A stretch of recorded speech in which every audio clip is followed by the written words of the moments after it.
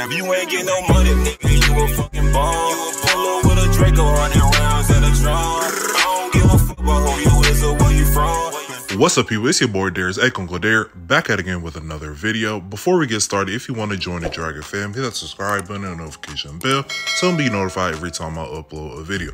And smash that like button to help your boy out as we're in a quest to 400 subscribers. So as you've seen in the title, we're going to be talking about the #1 player in the class of 2024, Cooper Flagg, committing to Duke. Last week, the #1 player decided to take his talents to Duke.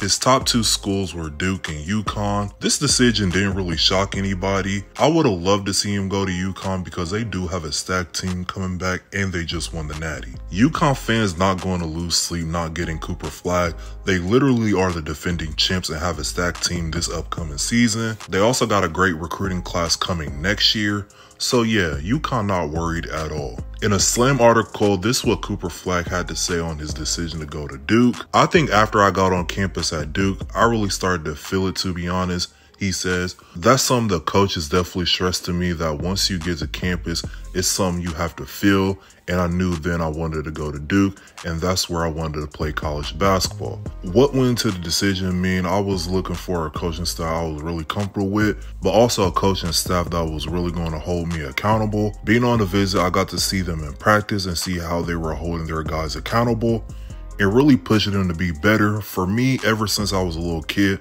I always had a dream of playing Division I basketball at the highest level, especially with a place like Duke. Once we got to campus, we felt it. He is definitely the best two-way player in the country. He is a 3-level scorer. When he feels like his outside shot not going in, he's not afraid to do his dirty work in the paint. He's also a great defender and can guard every position on the court. He can crash the boards at will. He is a complete player and I can't wait till he reaches full potential. He was also asked by Slam Magazine on how teams can stop him, and he told them this: I think that I'm too versatile and too much of a well-rounded player that no team can take me out of the game. It's definitely going to be hard pressed for teams to stop him for real, because when he gets hot, it's going to be hard to stop him. Now that Cooper Flagg is going to Duke, this channel is officially a Cooper Flagg hate channel. As y'all know, I'm a diehard Tar Heels fan and he is public enemy #1 when he steps on campus. But on a serious note, I do wish Cooper a successful season, and I hope that my Tar Heels can hand you some L's when you get to Duke. Well, that's in this video. Let me know what you think about this video in the comment section down below. Do you think he made the right decision in going to Duke? Do you think he should have went to UConn? Do you think he can bring Duke a national championship when he get here? Let me know. Also, before I forget, don't forget to tune into my podcast with my guy Benny Go. It's called the Kachow Podcast, and we will try to have an episode out every other week. Please like, comment, and subscribe to my channel.